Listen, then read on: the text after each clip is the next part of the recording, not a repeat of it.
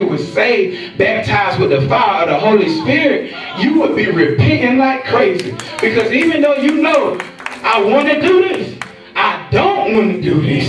And if I fall into it, I got to get up as soon as I realize I done fell into it, because I hate sin so much because I love God.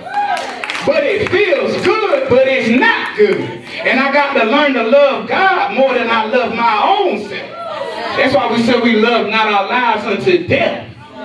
And that's what we get in repenting. If you got His Holy Spirit, He gonna touch you. And when you say, I hate this, they say, Jamaal, how do you get free? You got to love God, baby, more than you love yourself.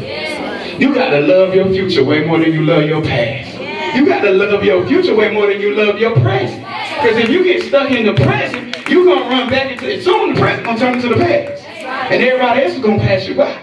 But if you fall in love with the future, you talk about the future, you think about the future, and your future is Jesus Christ. I'm not talking about getting money and all that stuff. I'm talking about living a good life, just knowing that God is happy with how you live. That He don't have to just say grace, grace, grace. Oh, that's obedience over there. Because obedience is better than sacrifice. That's the point that we got to get to.